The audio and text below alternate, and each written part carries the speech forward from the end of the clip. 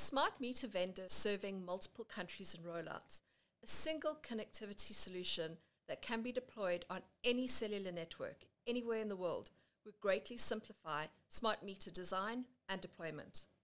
Utilities investing in smart meter rollouts need cost-effective and highly reliable connectivity solutions, while having the technical and commercial flexibility needed across the long lifespan of 10 to 15 years typical of a smart meter.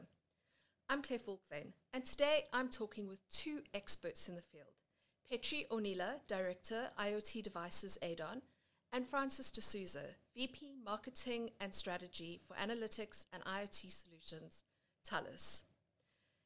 Could you give us an overview of who Aidon and Thales are and the promise that you make to your customers? Petri, perhaps you could start. Thank you, Claire. Aidon is we are a technology company operating in the Scandinavia with the installer base more than 3 million meters and more than 100 customers. We provide smart metering solutions that make our customers' daily operations easy, and we utilize the latest technology. And actually, we work with multiple partners to create new innovations. Also, operating in the Nordics is in Aidon means that our customers are keen adapting the new technologies and the innovations. And Francis, perhaps you could share a little bit about Thales. Thales's mission is to build a future that we can all trust.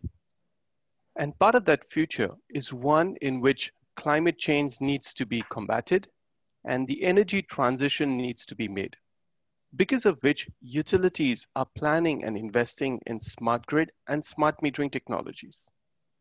Thales helps utilities and smart meter makers in that journey by providing the latest in LPWAN, 4G and 5G connectivity modules, the SIMs and the eSIMs to connect all of these assets to the network, and very importantly, the cybersecurity that protects all of these meters as well as the data generated and collected from them. What are the biggest connectivity challenges experienced with the rollout of smart meters?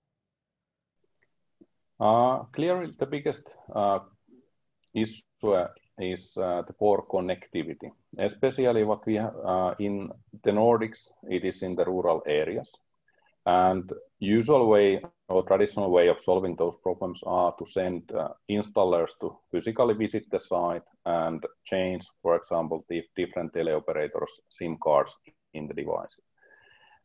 Secondly, in our customers, when we have more than 100 customers, the customers might have the preferences on using different teleoperators, which on the other hand then makes for us, the smart meter vendors, logistical challenge to operate with all customer needs. Francis, what would you say with regards to that? So drawing on what Petri said, I would break down the problem that utilities face into two categories. The first is ensuring operational resilience. This means having the network at the place where the meter is fixed and guaranteeing the availability of the network during the lifetime, through network drops, etc. You need your meter to have connectivity. The second one would be commercial resilience. How do you adapt your operator in your meter based on technical evolution, market evolution, commercial evolution? And how do you do that without having to do a truck roll to send someone to replace your SIM in the meter? Solving these challenges also increases the complexity for smart meter makers like Aidon. It drives up their logistics costs, their SKU management, their variant management. A breakthrough on the IoT eSIM adapted to the smart metering use cases helps actually solve these problems on both the operational resilience level as well as the commercial resilience level, while bringing down the TCO for everyone, the utilities as well as the smart meter makers. Can you talk a bit more about the concept of an embedded SIM? What does it mean and what are the benefits? An embedded SIM or an eSIM has two primary cases.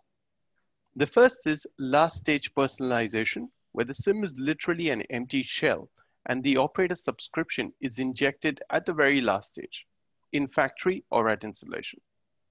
The second one is in-life change, where the operator is changed over the air without having to make a trip down to the device.